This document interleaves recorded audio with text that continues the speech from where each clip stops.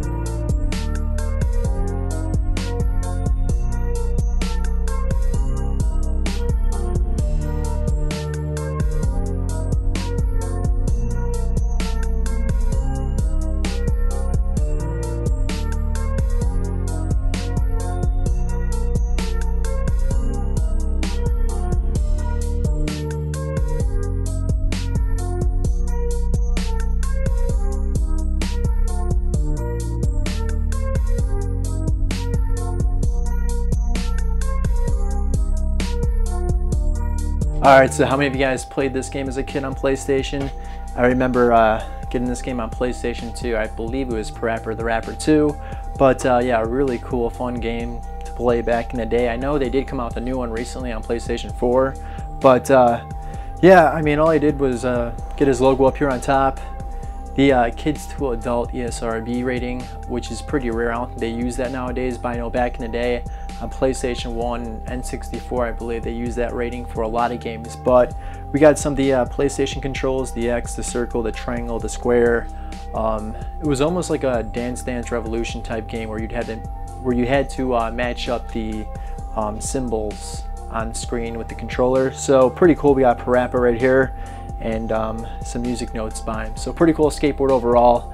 I do want to try to do some more video game skateboards, so if you guys know any more video game characters, probably not any, I don't want to go and do another Mario because I have done Mario in the past, but maybe a Luigi one or something like that pretty soon. But in the meantime, let me know what you guys think on the skateboard graphic down there in the comments below. Give this video a thumbs up and share our video.